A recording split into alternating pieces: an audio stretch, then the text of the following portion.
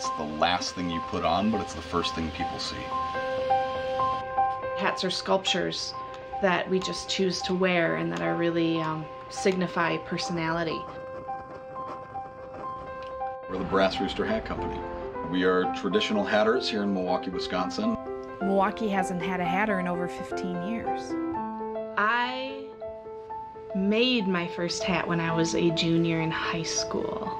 My husband was always a hat guy. He had been wearing hats ever since he found his grandfather's. When a hat lover marries a hat maker, she makes the hat lover into a hat maker, and we open up this place.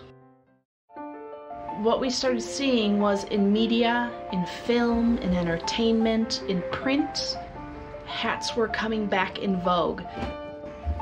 We saw the need and we're stepping up because people want them, and we know the quality of what used to be made, and that's what we're making right here. When you make something by hand, it takes a little piece of you with it. It's got that extra bit of care that's given to it. If you want something that's extremely high quality, it's always made by hand because we're better than any machine will ever be. To me, it's being able to continue something that was almost lost. It's like saving an endangered animal. Every piece of equipment we find is golden to us because the equipment has become so rare. Our line of hats is twofold.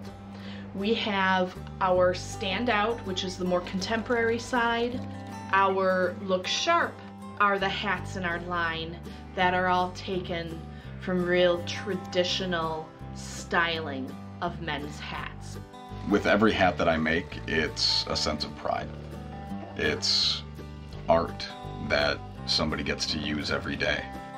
And there's a term called cock of the walk. And when men leave the hat store wearing their hat, they've got a strut. They've got a movement about them. This country used to make great things, and we can make great things again. This country was built by small companies that were husbands and wives and brothers and friends that knew that they could make something that was fantastic. The most natural thing is for our progression is to go from making custom hats to presenting and designing a line of hats that we are so proud of being American made, of continuing a hat craft. Every cent that we've made, every hour that we've spent in here, we've put into this shop because we believe it's worthwhile, we believe it's something that we can pass on to our kids, and we believe it's a craft worth saving.